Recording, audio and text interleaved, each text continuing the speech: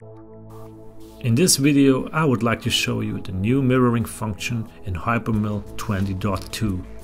Within our job list we have programmed a contour milling cycle, which you can see in the internal simulation right now. Up to now you were able to mirror your toolpath in the transformation tab. You only have to select a mirror plane.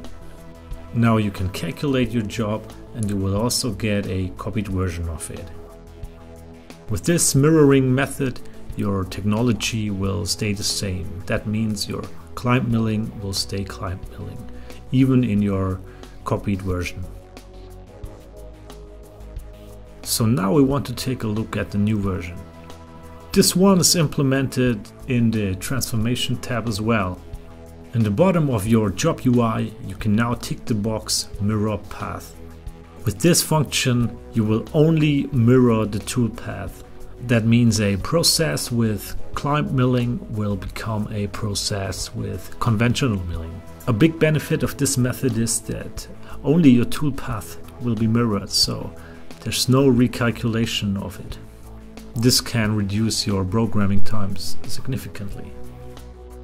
There are many different situations in which this method makes sense.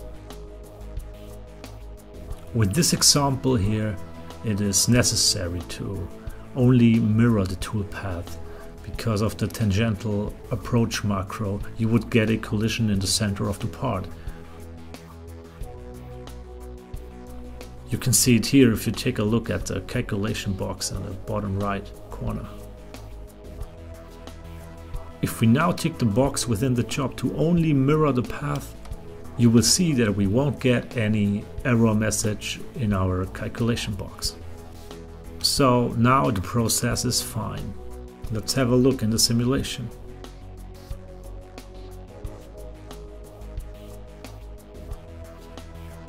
Another great example for this method is when machining with zigzag movements.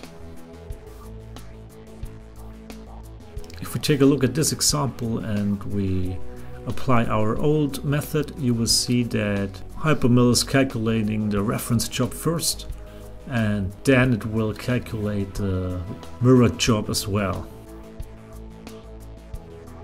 So this takes quite a bit of time. So obviously it is a big advantage with this example to only mirror your path. This will save a lot of time for calculation. So with these two mirroring functions, you will always have the best method for your needs.